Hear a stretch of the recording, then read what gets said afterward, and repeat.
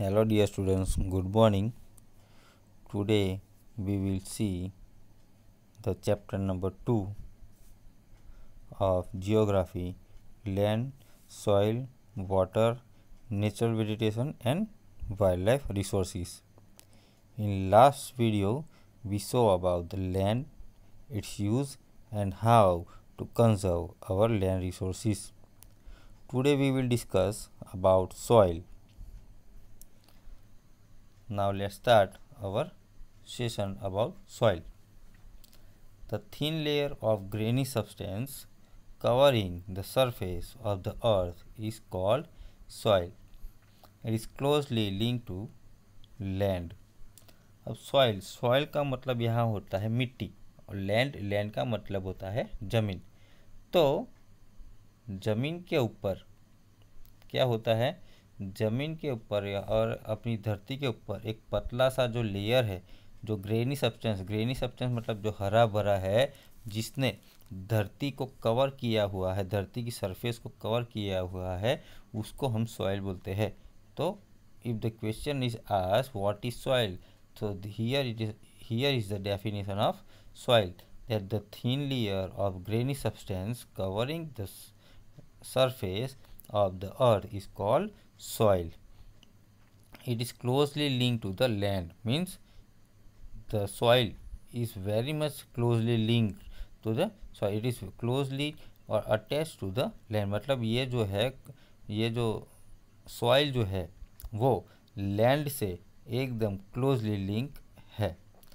Landforms determine the type of soil. Landforms at the different places, different types of landforms, and that landforms determine the type of soil.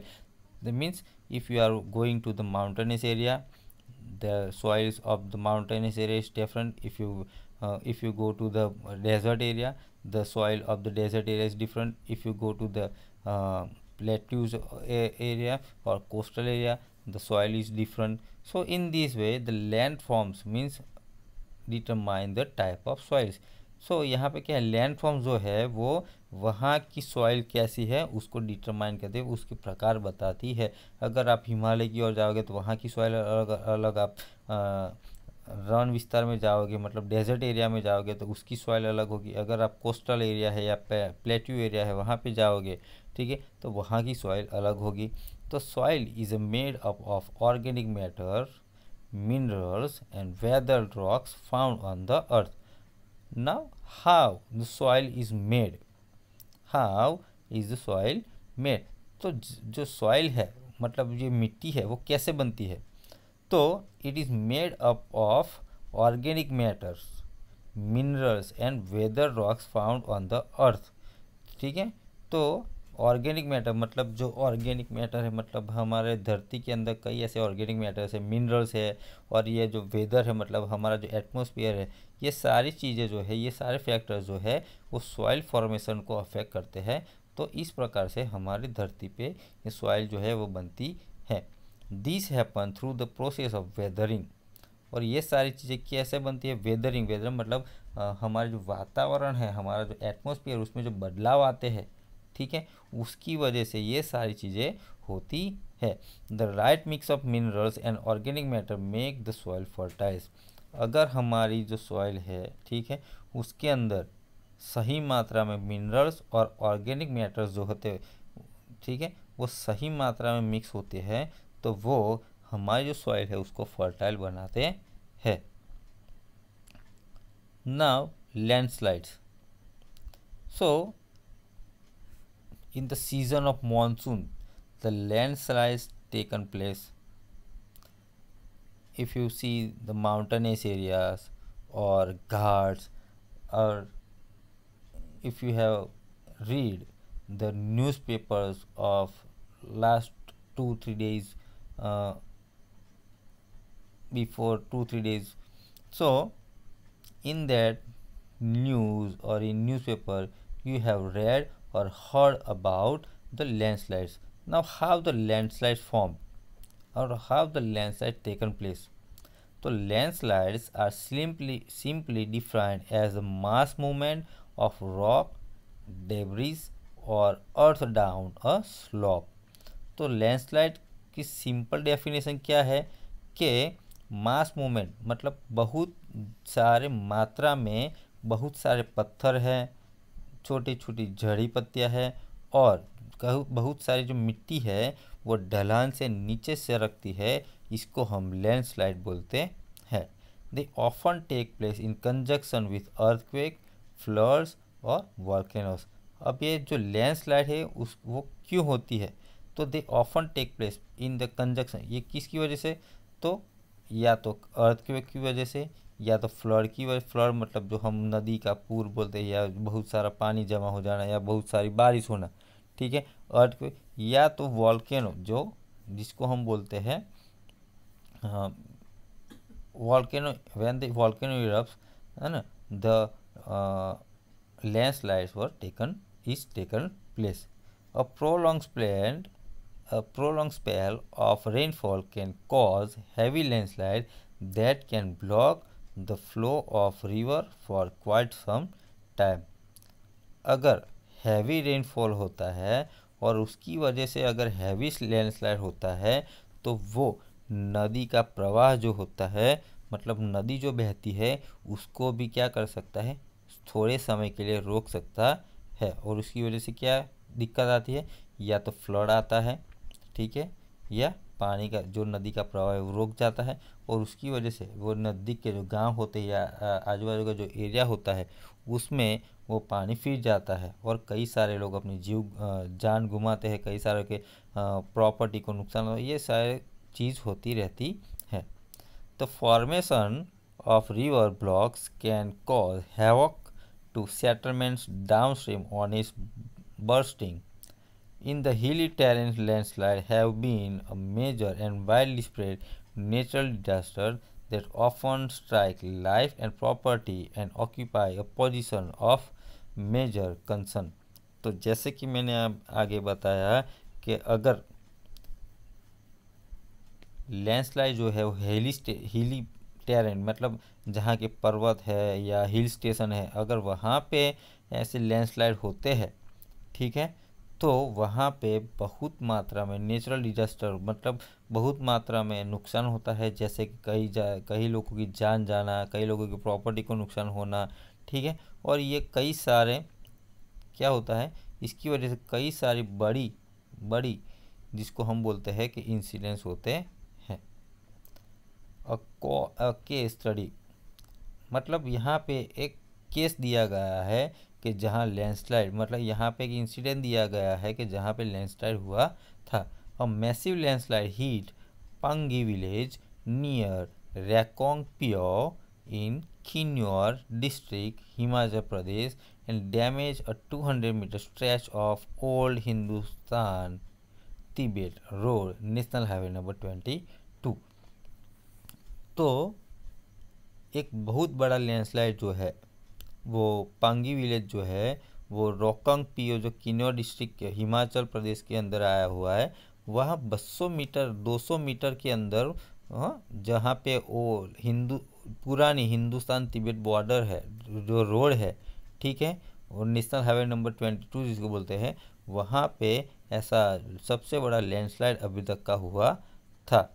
This landslide was triggered by intense blasting at Pangi village, और ये landslide की वजह से क्या होता है, जो Pangi village जो वहाँ पे है वहाँ पे बहुत सारा नुकसान होता है, वहाँ के लोगों की कई सारे प्रॉपर्टी से कई लोगों के घर हैं वो तबाह हो जाते हैं। And due to the blasting this week zone of slope collapsed cause intense damage to the road and near by village. और ये जो लैंडस्लाइड हुआ था उसकी वजह से क्या होता है कि वही कई वो पंगी विलेज उसमें तो कई सारा नुकसान हुआ, उसके साथ साथ वहाँ के रोड जो है, वहाँ के जो रोड थे वो ब्लॉक हो गए, रोड को भी नुकसान आया, वहाँ के जो ट्रांसपोर्टेशन है वो बंद हो गया, और उसके अलावा पंगी के आजू बाजू जो गांव थे वहाँ पे भी नुकसान हुआ था। The Pangi village was completely Venkat to avoid any possible loss of life, मतलब पंगी विलेज जो है उसमें कई जान माल का नुकसान हुआ था। Now mitigation mechanism, Now, advancement in scientific techniques had empowered us to understand what factors cause landslides and how to manage them. Some broad mitigation techniques of landslides are as follows. तो अभी क्या है, science ने तरक्की कर ली है, तो advancement in scientific techniques मतलब वो हमको एडवांस में क्या करते हैं, बता देते हैं कि भाई यहाँ पे लैंडस्लाइड होने वाला है और ये हमें क्या कैसे इसको मैनेज करना है। अगर लैंडस्लाइड होता है तो हमें इसको कैसे मैनेज करना है। तो कई सारे साइंटिफिक टेक्निक आज क्या हुआ कि भाई डेवलप हुए हैं, जिसकी वजह से हम लैंडस्लाइड का सामना भी कर सकते हैं या उससे बच सकते हैं। यहाँ पे कुछ मिटिगेशन टेक्निक्स दी गई है जो हमें लैंडस्लाइड से बचा सकती है। तो hazard mapping to locate areas prone to landslide, hence such areas can be avoided for building settlement. तो हैज़ार्ड में हमें ऐसा मैपिंग करना चाहिए कि भाई ये जो एरिया है वो लैंडस्लाइड प्रभावित एरिया है, यहाँ पे लैंडस्लाइड हो सकता है। हाँ, तो ऐसे एरिया को हमें लोकेट करना चाहिए मैप के द्वारा। और यहाँ पे हमें ज़्यादा से ज़्यादा बिल्डिंग मतलब ज़्यादा से ज़्यादा सेटलमेंट जो वहाँ पे लोग रहते हैं या उनको वहाँ पे रहने देना है कि नहीं रहने देना है, यहाँ पे डेवलपमेंट करना है कि नहीं करना है, तो ये सारी चीज़ें हमें एडवांस में पता चल जाती है और ये सारी चीज़ें हम अवॉइड कर सकते हैं।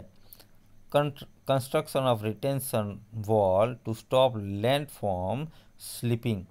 तो हमें क्या करना है कि रिटेंशन वॉल, यहाँ जो ऐसे एरिया है कि जहाँ पे लैंडस्लाइड हो सकता है वहाँ पे रिटेंशन वॉल, यहाँ आप इमेज में देख सकते हो कि रिटेंशन वॉल मतलब which is made of concrete and some nets और सम wire nets and then use of concrete. सो यहाँ पे क्या कर सकते, ऐसी वॉल बनाने से जो लैंडस्लाइड का खतरा है वो कम हो सकता है, ठीक है। और लैंडस्लाइड की वजह से जो ज़मीन धंसी है वो धंसती नहीं है। Increase in vegetation cover to arrest landslide, हमें ज़्यादा से ज़्यादा क्या करना चाहिए कि भाई वेजिटेशन वहाँ पे ज़्यादा से ज़्यादा पेड़ पौधे क्या करने चाहिए, उगाने चाहिए। और जिसकी वजह से हम ज़्यादा से ज़्यादा प्लांटेशन करेंगे तो उसकी वजह से वो लैंडस्लाइड का जो खतरा है वो कम हो जाएगा। कैसे कम हो जाए, लैंडस्लाइड अगर बारिश गिरेगी तो बारिश डायरेक्ट क्या लैंड पे नहीं गिरेगी, वो पहले पानी में गिरेगी और इसकी वजह से पानी जो है वो रुक रुक के आता है। और डायरेक्ट अगर पानी गिरेगा तो क्या होगा, वो ज़मीन क्या होती है,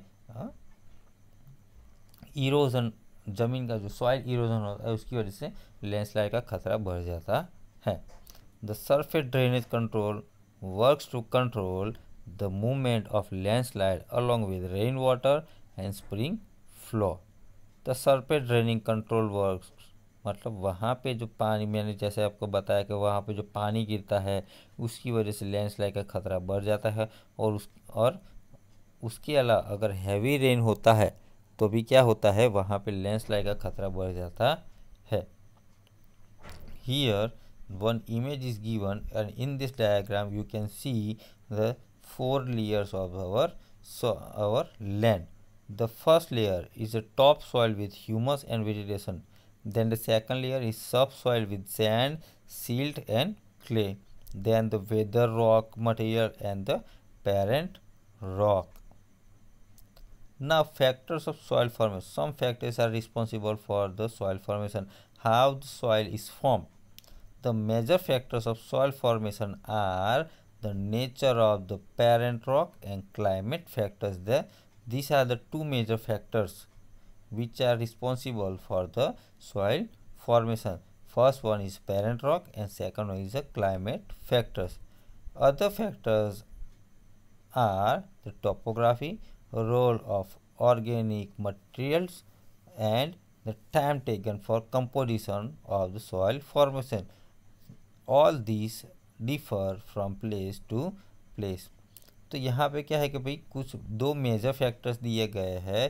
फर्स्ट है पेरेंट रॉक और दूसरा है क्लाइमेट फैक्टर जो सॉइल फॉर्मेशन के लिए।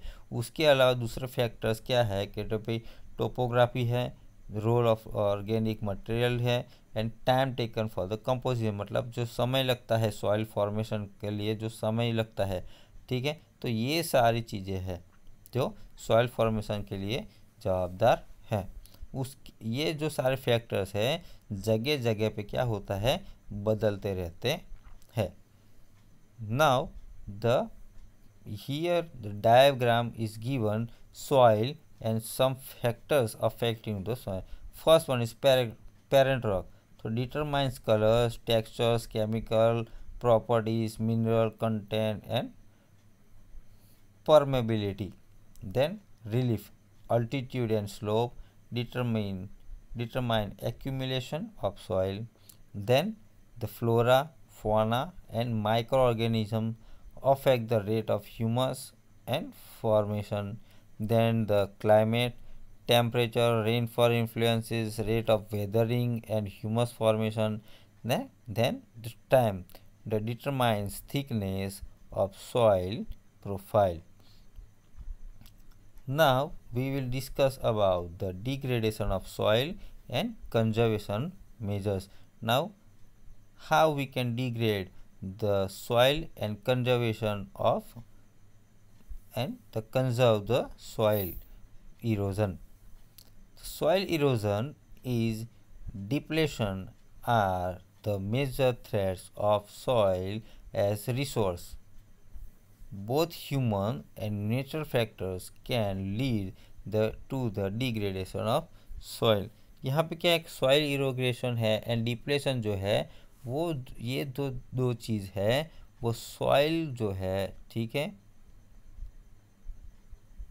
उसको बचाने में, ये सॉइल जो रिसोर्स है उसको बचाने में हमें क्या करना चाहिए कि भाई हमारा बहुत बड़ा योगदान होना चाहिए। जैसे कि ह्यूमन एंड नेचुरल फैक्टर्स जो है, ह्यूमन फैक्टर्स है और नेचुरल फैक्टर्स जो है, ये दो चीज़ जो है वो सॉइल का जो डिग्रेडेशन हो रहा है उसके लिए रिस्पॉन्सिबल है।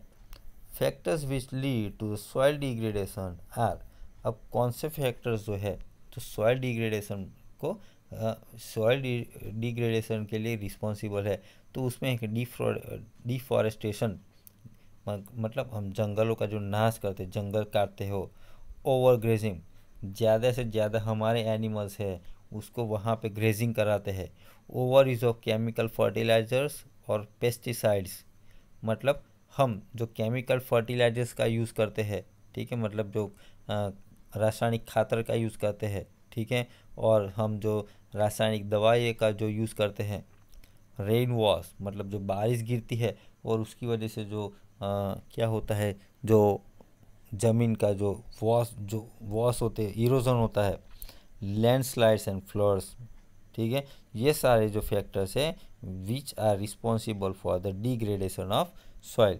Some methods of soil conservation are listed below, मतलब यहाँ पे कुछ मेथड दिए गई है जिससे हम सॉइल को क्या कर सकते हैं, कंजर्व कर सकते हैं। उसमें the first one is mulching. The bare ground between plants is covered with layer of organic matter like straw. It helps us retain soil moisture.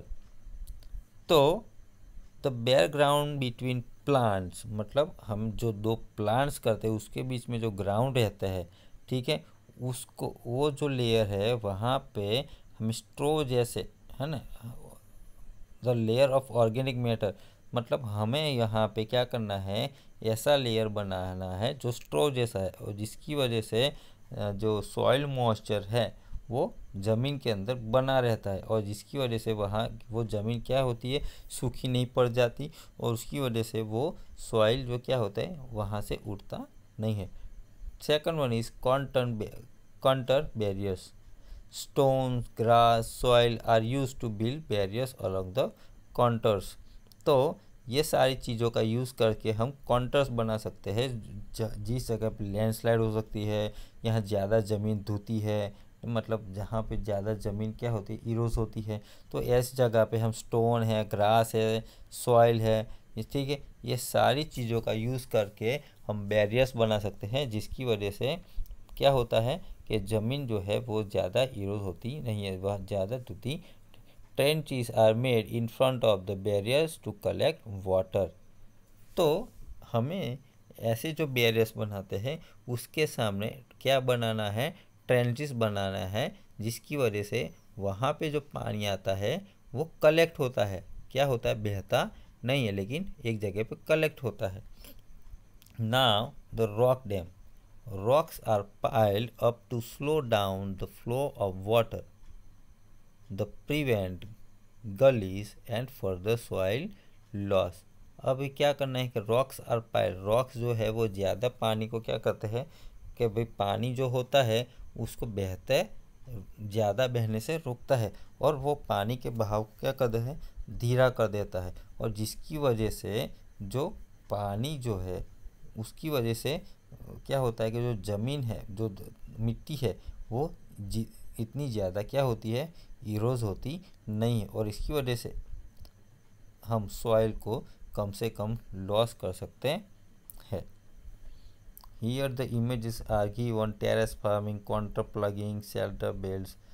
Now, terrace farming, broad flat straps or terraces are made on the steep slopes so the flat surfaces are available to grow crops। तो यहाँ पे क्या है, जैसे कि आप image में देख सकते हो कि ब्रॉड फ्लैट स्टेप्स, मतलब हमें क्या करना है कि ऐसे जो पर्वतीय विस्तार होते हैं वहाँ स्टेप्स के जैसे क्या करना है कि टेरेस बनाने हैं और उसमें क्या करना है कि कुछ ना कुछ हम क्या करते हैं, वो फ्लैट सरफेस की वजह से हम यहाँ पे कुछ ना कुछ उगा सकते हैं, कुछ ना कुछ क्रॉप्स है या कुछ वेजिटेशंस वहाँ पे हम क्या कर सकते हैं, ग्रो कर सकते हो। और जिसकी वजह से जो बारिश गिरती है या कुछ पानी आता है तो वो सीधा क्या होता है, सॉइल इरोजन सीधे से होता नहीं है। तो this reduce surface run of और सॉइल इरोजन। ठीक है, तो ये जो है सॉइल सरफेस जो है और सॉइल इरोजन को कम करता है। Intercropping, different crops are grown and in alternate row and are sown at different times to protect the soil from rain wash। मतलब हम डिफरेंट अलग अलग प्रकार के क्रॉप्स है या ऑल्टरनेट रोज, मतलब एक रो में हमने क्या गेहूँ उगाया है तो दूसरे हम कॉफ़ी या चाय या ऐसे क्रॉप्स अगर हम क्या करते हैं अलग अलग रो में उगाते हैं या सो करते हैं। ठीक है, तो ये जो है सॉइल जो है, ठीक है, वो प्रोटेक्ट करता है कि अगर बारिश का पानी आता है तो वो सॉइल को ज़्यादा से ज़्यादा इरोज होते लेता नहीं है ना। Counter plugging, plugging parallel to the counter of a hill slope to form a natural barrier for water to flow down the slope. मतलब हम क्या करते हैं कि प्लगिंग पैरेलल, मतलब हम ऐसे यहाँ पे देख सकते हो जैसे कि फिगर 2.6 में, ठीक है, तो हम ऐसे प्लगिंग करते हैं कि जैसे कि भाई जो पानी आता है वो सीधा एक ही जगह पे आता है और नेचुरल बैरियर बन जाता है, जिसकी वजह से जो बारिश का पानी आता है वो ज़मीन को ज़्यादा से ज़्यादा क्या नहीं कर सकता, इरोज कर सकता नहीं है। Now shelter belts in the coastal and dry regions, मतलब ज़्यादा से ज़्यादा अगर आप दरियाई एरिया में, मतलब जो जहाँ पे सी कोस्ट होता है वहाँ पे, या जहाँ पे ड्राई रीजन्स है जैसे कि रन है, डेजर्ट एरिया है, वहाँ पे आप गए हो तो वहाँ पे आप ट्रीज़ को एक लाइन में क्या कर प्लांटेड किए हुए देखते हो। ठीक है, तो ये क्या करता है, विंड मूवमेंट जो है वो उसको रोकता है और प्रोटेक्ट द सॉइल कवर, मतलब धूल को हवा में उड़ने से बचाता है और इसकी वजह से भी हम सॉइल को प्रोटेक्ट कर सकते हैं। So till here we C today, the next part we will see in the next video. Till that, thank you, have a nice day.